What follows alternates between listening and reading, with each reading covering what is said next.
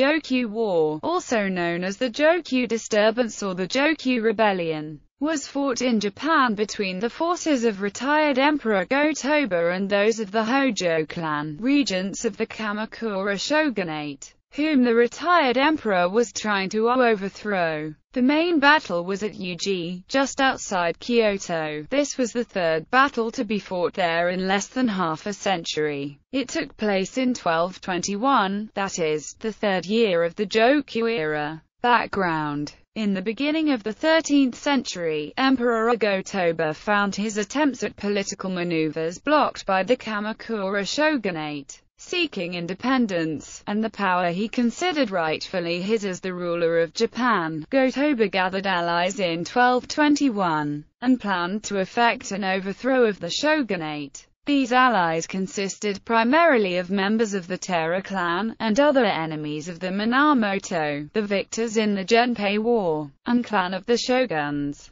Accounts of the first imperial banner appears in this period, and the very first is said to have been one that Go-Toba gave to a general during this war. Sun and moon images were embroidered or painted with gold or silver on a red brocade. Provocation and attack. In the 5th lunar month of 1221, the retired Emperor Go-Toba decided on lines of succession, without consulting the shogunate. He then invited a great number of potential allies from amongst the eastern warriors of Kyoto to a great festival, thus revealing the loyalties of those who rejected the invitation. One important officer revealed his loyalty to the shogunate by doing so, and was killed. Several days later, the imperial court declared Hojo Yoshitoki, the regent and representative of the shogunate, to be an outlaw, and 3 days later the entirety of eastern Japan had officially risen in rebellion. Hojo Yoshitoki decided to launch an offensive against Go-Toba's forces in Kyoto,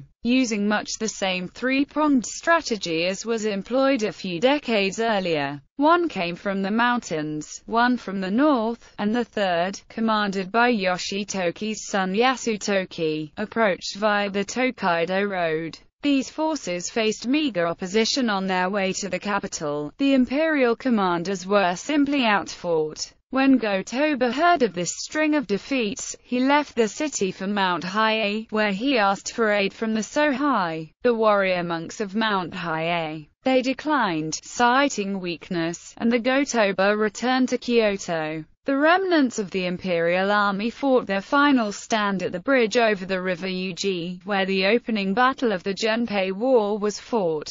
41 years earlier, Yasutoki's cavalry pushed through, scattering the imperial forces, and pressed onto Kyoto. The capital was taken by the shogun's forces, and Go-Toba's rebellion was put to an end. Go-Toba was banished to the Oki Islands, from where he never returned. His sons were also banished, including retired Emperor Tsuchimikado and retired Emperor Juntoku, and the recently enthroned Emperor Chukyo. The first son of Juntoku was replaced with Emperor Go Horikawa, a nephew of Go-Toba.